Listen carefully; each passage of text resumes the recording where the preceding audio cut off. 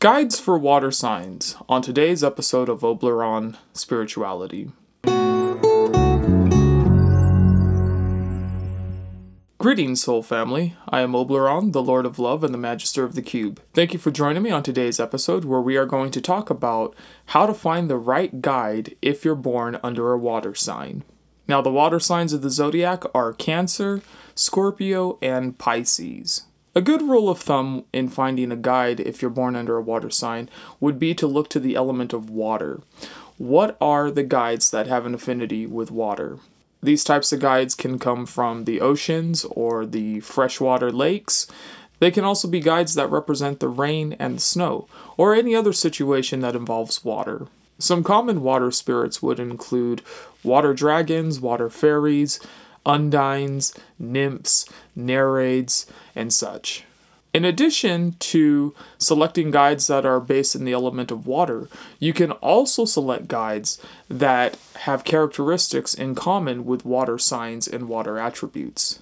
One thing that water signs have in common is that they are all highly empathic. They can be called the empaths of the zodiac.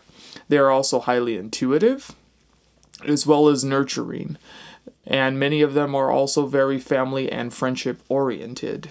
Many water signs also do well when applying their talents to serving others, such as, let's say, doctors, healers, psychics, and counselors. Okay, so in going to the individual signs, we are starting off with Cancer. Cancer is cardinal water, and it kicks off the start of the summer. Cancer also rules over the 4th house, which is related to home and family life. Cancer is ruled by the moon, and is considered to be the mother of the zodiac. In tarot, the sign of Cancer is represented by the Chariot. Those born under the sign of Cancer will generally take an emphasis on home and family life. They will also tend to be the most supportive and nurturing of the water signs. One possible guide for the sign of Cancer would be the Greek goddess Amphitrite. She appears as a beautiful woman. She may sometimes wear netting, and she may also be adorned in crab claws or perhaps a crab claw headdress. She was also married to Poseidon, the king of the sea. Her spirit animals typically consist of all sea creatures. She favors crustaceans, fish, seals, and dolphins. However, it's the crab that serves as her messenger.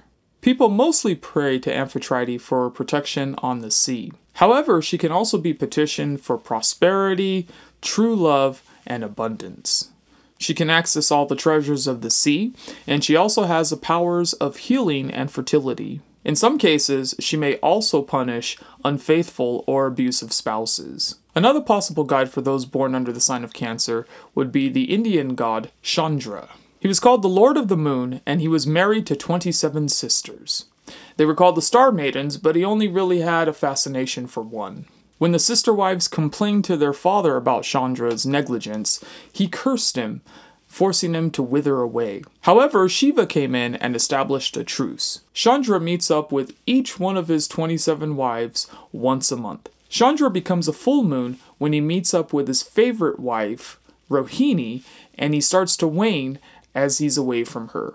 Many people invoke Chandra for use in astrology. However, he also represents fertility, and his moonbeams are said to stimulate pregnancy. Chandra appears as a very handsome and youthful man. His spirit animals are the rabbit and the antelope. Chandra rules over the sign of Cancer, and he also rides a chariot driven by 10 white horses. This is an interesting fact because, as I've said earlier, the chariot also symbolizes Cancer in the tarot. Okay, so moving right along, we now come to Scorpio, which is the sign of fixed water, and it signifies the middle of fall. Those born under the sign of Scorpio tend to be very mysterious, enigmatic, and introspective. Scorpio rules over the 8th house of the zodiac, which refers to death, inheritance, and other people's money. One possible guide for those born under the sign of Scorpio would be the god Mars. At first glance, it may seem like Mars is an odd choice for Scorpio. However,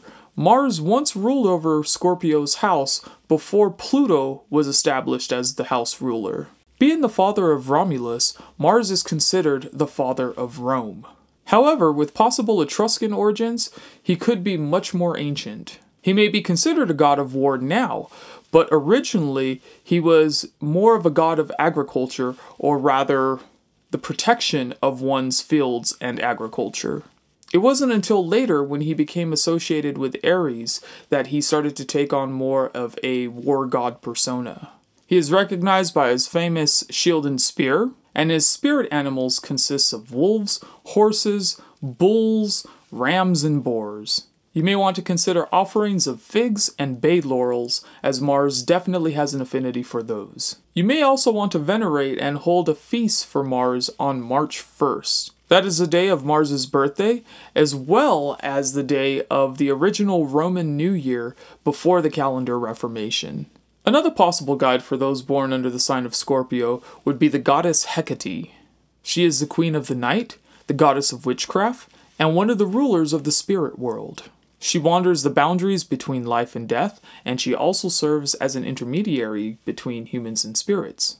Hecate was originally a chief deity in Western Turkey. The Greeks would later adopt her, but her name, which means influence from afar, still pays homage to her foreign origins. She is also witness to every crime committed at night. Many times, she is also invoked for the cause of justice. She can be a champion of women, as well as be petitioned for fertility and victory in battle. She also commands both powers of life and death.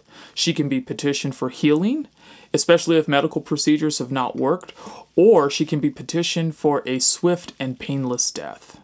Hecate is an exceptionally powerful spirit and was once considered by Zeus honored above all others.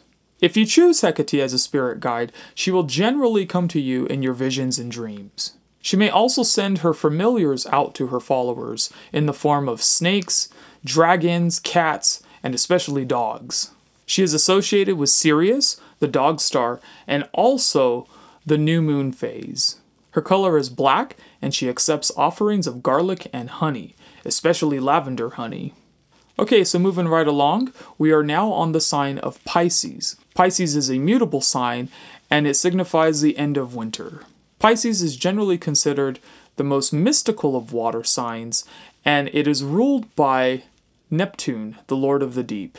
One possible guide for those born under the sign of Pisces would be Enki, the famous Anunnaki god from Mesopotamia. Enki is considered the Sumerian lord of water, abundance, and wisdom. Enki's planet is Mercury, and he also shares many characteristics in common with the god. For example, he taught humanity the art of civilization, and is also a bit of a trickster spirit. Enki's symbol is also a pair of entwined snakes, similar to the caduceus. He rules over semen, and he can heal male infertility, as well as bestow fertility to women. Enki has a fondness for humans, and has a tendency to help anyone who seeks his aid. His spirit animals are fish and snakes, and he also likes offerings of beer. Enki can also manifest as a merman. Another possible guide for those born under the sign of Pisces would be mermaids. Mermaids are found in practically every culture, and they also inhabit practically every body of water. Mermaids have the gift of prophecy, and they also have the ability to grant wishes. They also have the power to remove or bestow fertility, as well as abundance and prosperity. They also have a tendency to have a volatile temperament, and they can also become vengeful if provoked. Some mermaids are healers, but they are generally associated with female sexuality and power. Mermaids can be viewed as either good or bad, and a lot of that has to deal with a culture's view towards women empowerment. Their planet is the moon, and their spirit animal is fish. They are also often associated with seashells and musical instruments. Okay, so we're going to stop there for today. This is by no means a complete list, and if you have any spirit guide to add to the conversation, please leave a comment below. I would love to hear from you. Thanks again for joining me today. I hope you enjoyed this video, and I hope to see you again next week. Much love and blessings. I love you all, and now we shall close with the chant of Oblyron. Aum Dei Sote, Aum Dei Oblyron, Aum Dei Sote, Aum Dei Oblyron.